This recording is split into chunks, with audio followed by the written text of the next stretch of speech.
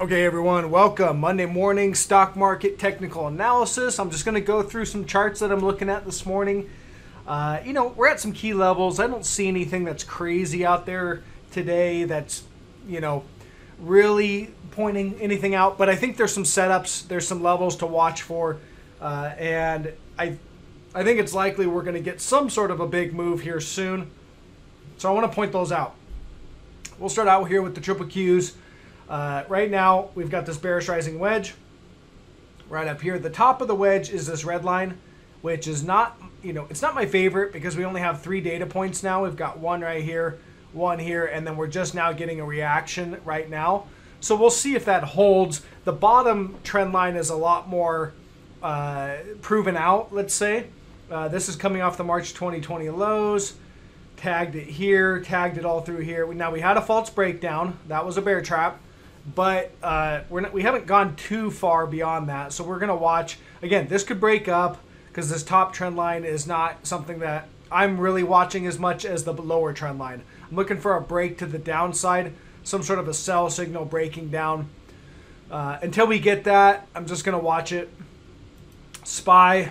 Oh, and going back to the Qs, negative divergence remains. Nothing's changed. That just has been building since, the negative divergence really started to show up in the Qs back here in December. So we're going on, almost 2.5 months of negative divergence. I think we're getting close to the point in time where these should start to play out.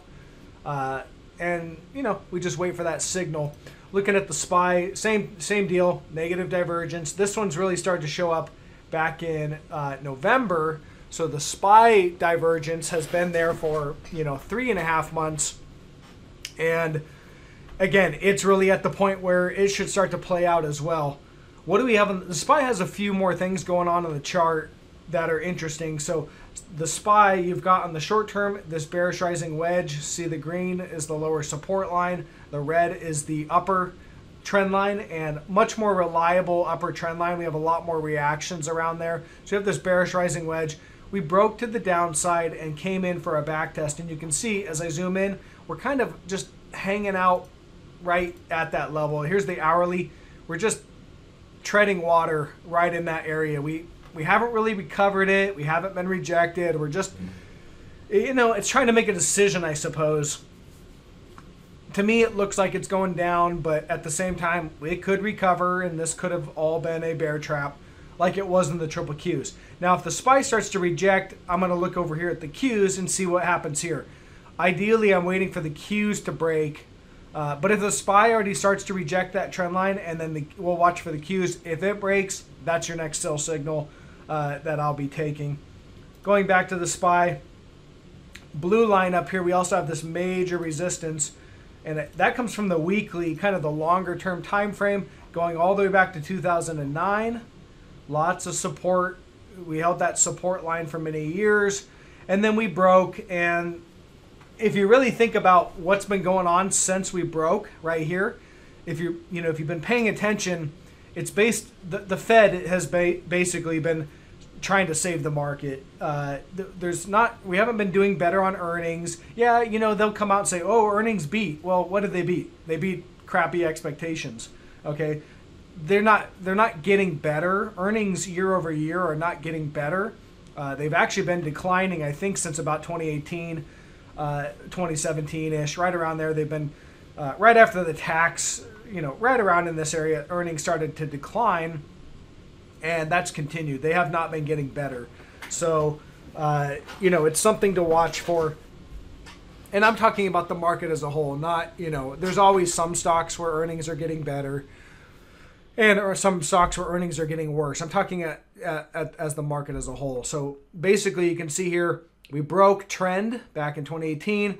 Fed cut interest rates and did more stimulus. That's your 2019 rally. Broke again based on the pandemic breakdown. Fed cut interest rates again, did a bunch of stimulus this time, and that's your 2020 rally into 2021. But you can see where we're at now. We're basically right there at that resistance level again. So we should get rejected here. I think it's a very high probability we get rejected. And where are we going to head on this one? Well, I think we head down at least to this 350 area. So I'm watching for that breakdown.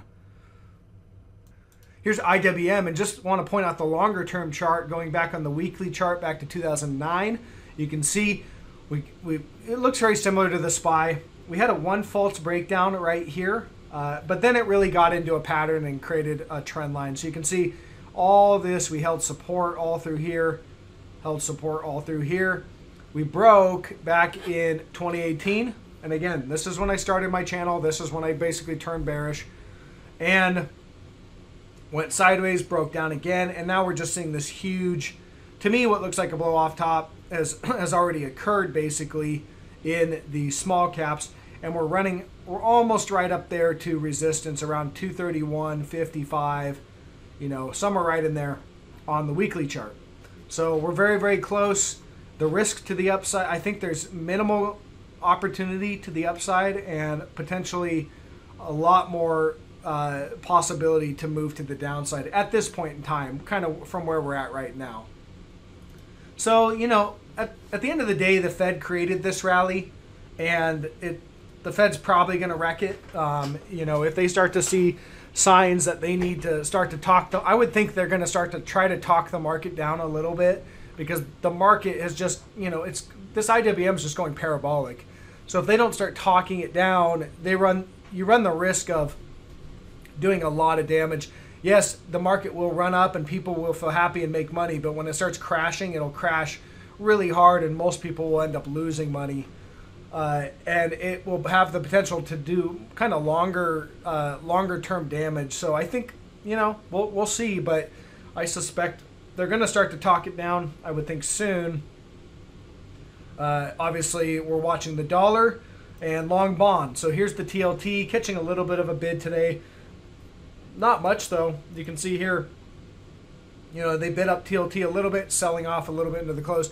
The TNX is your interest rates. That's your 10-year Treasury rates. That's what I'm watching. And I think a break above this 117 area is where the market's going to start to have problems. So that goes back on the daily chart. You can see really going back to 2018, this is when the Fed started cutting interest rates. So here's your downtrend line in rates. Been coming down the entire time. And you can see right where we're at, we're back testing. So a break above, if interest rates really start to rise, that's going to cause a lot of problems. So that's what I'm really focused on, is what happens right here. Do we get rejected and interest rates start to fall here? Or do they rise, spook the market has a big sell-off, and then they fall? We'll watch that. Here's DXY. You can see on the daily, we're basically at support. This is where we had a spike right here, held resistance right here. We broke above it, and now we're right at that level. It's it's about 90, 96 or so on the DXY. 90, call it 91. Right in that area. And this is the support area, so we should hold here. If we don't, we start to break down. Well, then look for gold to rally. Look for stocks could continue to rally if the dollar continues to sell off. If the dollar holds here and we start to move higher, then we're going to watch for the stock market to start to break down. So things to watch on the dollar. Right now we're just at support. FANG just kind of hanging in there. Apple's hasn't been doing anything for a few days. It's just kind of sideways. Again, this is your earnings on Apple, and we've sold off a little bit of a kickback rally, but we're still below earnings. So that's interesting. Apple, I'm looking for Apple to break this trend coming back from these levels in July. And there's kind of this upward trend line. Looking for that to break. Until then, we're just kind of keeping an eye on it. Microsoft just kind of sideways over the next few days. So we're watching to see what happens there. And Amazon, Amazon's still kind of below this resistance line that it comes off the all-time high in Amazon right there. So you can see we broke above it briefly and on earnings, and it sold off. And so we're below that price on earnings. Google's the one that looks, relatively strong. It's stronger definitely than the rest of the FANGs. Gapped up on earnings, and it's still holding that strength. So that one, looks relatively strong. We're going to have to continue to watch this. I suspect if the other fangs break down, Google's going to break down as well, and it'll come in to fill this gap. That would be the first target on that one. Okay, energy's catching a bid again. So we're watching these levels. We do have this. We have this cluster, this island reversal cluster top. Now we've already hit that level once, and that's about 44.86. So that was the area that I said, okay, it looks like probably a good opportunity to short. That did play out for a good short. But then we hit support. Coming off this recent kind of rally, these lows, we got this trend line right here, hit support, and we're bouncing up. So the next level, I think we're probably going to break this, and we're going to head up to the top of this wedge, or the top of this island cluster, which is about 46.80. Looks like we've got some reactions back in here too. So we got some, you can see the reactions that we had. That held as resistance there, broke down, held as resistance again, and we're coming into that level. So I think if we break this most recent rejection level, which was about 44.75, then we're going to head up to that top of that level, which is about 46.88, and that's going to be resistance up there. So we'll watch that. I don't have any oil shorts. I started closing them out last week, and there's no oil shorts. I'm not long oil, although at this point, I'm really more concerned about what the dollar does and what the market's going to do. If the dollar starts to sell off or goes higher, oil is going to be weak. So the oil to me looks more like a dollar play, and so I'm kind of just watching the dollar to see where it's going to go. Okay, let's look at some of the trade ideas I've pointed out. Here's pins. I got short right here the other day at 86.42. So far, we're rejecting. We filled the gap. Here's the gap right there. And so that gap's sitting at about 78.15. So we could get a reaction here. They could, run it higher. From the daily chart, I still think whatever reaction we get will be limited. And I think there's a lot more opportunity to the downside. I see that because on this daily chart, big negative divergence, it's intact. That it's confirmed basically, and I'm looking for prices to continue lower. So maybe we get a little bounce, but ultimately on a swing trade over time, weeks, maybe months, I believe we're going to head lower. Next target I've got is about this $50 level. We'll probably get a reaction in there. We break that, I see us all the way down here at 25. 25 would be my final target for this. And there's a big gap right there, so we haven't filled that gap. So I think if we do head down, we could fill 25. I'd be looking to take full profit at that point. And not full profit. I mean, I take profit as we run into these support levels. So I take some profit.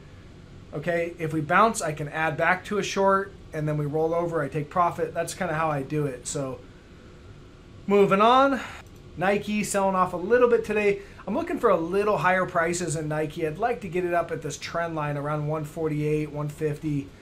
That would be coming off, that's basically coming off the March lows. We hit support here, held support through here, held support. Then we broke and back tested. There's another confirmation that that trend line broke down, ran into the first major support, and got a good size bounce.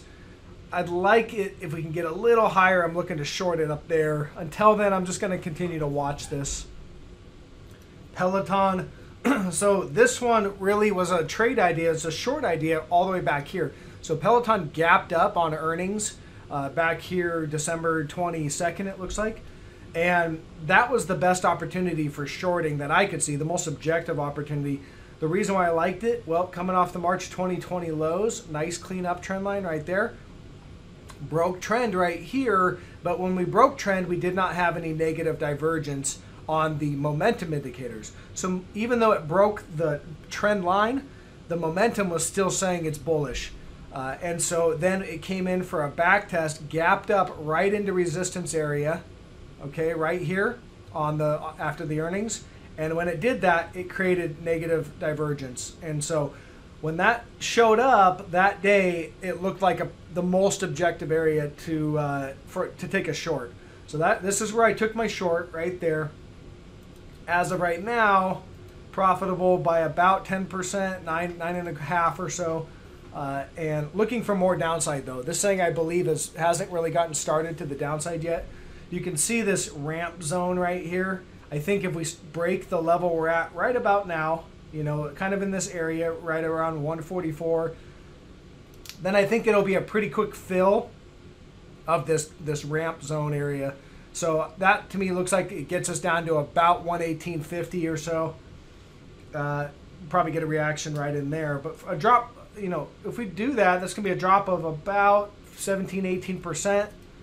From the high, from where I took the position, that'd be almost 30% gain. But I think there's even more, but I'll likely take some profit in that area, and we'll examine those charts. Looking at the hourly here, you can see we're just kind of flirting with the support shelf of 144.72. And, you know, you can see we ran up and hit this resistance line. We're downtrending. We're clearly downtrending where my line got moved. But you can see here, basically, we're making lower highs, right? So we just need to break down to make that lower low, and that just kind of confirms that downtrend. But as of right now, it looks like it's going to happen. The other day, we ramped up right into that trend line, hit it, and stopped cold and gapped down the following day. And you can see every ramp sold, ramp, and this ramp is even smaller right here. So sold off, ramped a little higher, sold down, ramped it even higher, and now it looks like we're going to start to break down. So again, looking for this 118.50 area. Qualcomm. So Qualcomm is on a sell signal. We can obviously rally from down here, and you know, we could run up and gap fill. I think that's pretty likely that we actually do that. There's the level right there, 153.26. So I think we could rally up to that, hit that resistance, get rejected. You know, maybe a slight pop over it, get rejected, and then move lower. Continue to move lower. My first profit target on this is about 129. Yeah, it's about 130 or so. And then I'd probably stop out if we recover this trend line all the way up here. Recovery of the trend line would be a clear stop. Or, you know, even if they start to ramp it up in this area, we really shouldn't get much above this 160 area right in here. You know, we start to break above that, it's likely we're going to go all the way in for a back test. Could probably stop out there, but ultimately I think we are headed lower in this thing. Looking at the daily, negative divergence right there, clean and clear, intact. Upward price channel coming off the March 2020 lows. We broke the price support there, did a back test, and was rejected. So to me, this is a downtrend, just the starting of a downtrend, and it was objective to short it up here at 163. So any kickbacks into resistance is a potential to add to a short, and that's kind of what I'm looking at lower prices in that one. NIO, I haven't talked about this one for a while because nothing's really changed. We're just sideways right in this action. So negative divergence, okay, on the PPO and the RSI, that remains intact. We have an upward price channel right here.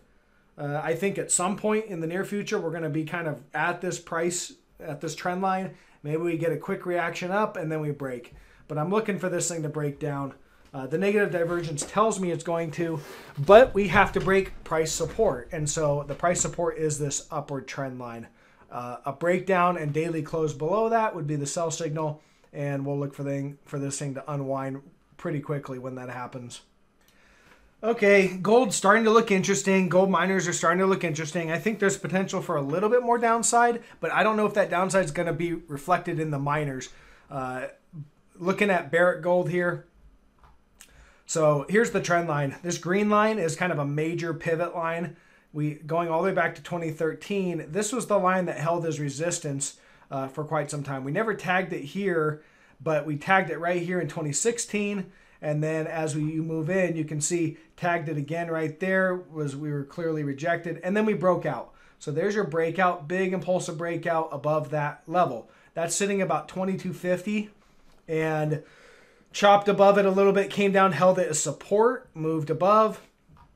And as we move in, you can see we're just kind of dancing with this trend line right now. So there's your 2250. We broke down below it recently right here, and we've now recovered it. Just barely. It's, you know, right there at that line, so we could have a little more downside. But as of right now, kind of recovered it. So what I'm looking for is we've got this trend line right here on the daily chart coming off these recent highs where we've been kind of trending down, and we're making a bullish falling wedge pattern. A breakout of that trend line, a confirmed breakout, would be the next buy signal that I can see in Barrick Gold. We do have bullish divergence in the daily chart. See the RSI and the PPO, they're trending up, and price is making this made a new lower low, or a lower low in this pattern. So that is a divergent low where you make a slightly lower price and yet momentum is moving up. That tells you that we're likely to reverse course, and that's what I see in this chart. So I'm looking for that breakout signal, that next buy signal. Looks good to me on this one. They don't all look that good, but this one definitely is starting to set up for a long. And I haven't been long this thing since, you know, I got out of my trade back here at 28.40, and this has been months, really going back to last April. So not quite a year, but almost a year I've been out of this thing, and it now looks to me like it's, you know, getting set up for its next move higher. And the next move higher, I believe, is going to break above these highs here, and we're going to start running. Where are we going to go next? Well, you know, once we break above that level, the all-time high is in sight, 55.72, 55.77 or so. That would be my target for the next move higher on this thing. Okay, I'm going to wrap it up here, try to get the video out, let you guys know. I kind of let you guys know what I'm seeing today, and, you know, not a whole lot changing today from Friday. So we'll just continue to watch the charts, and I'll catch you guys on the next one.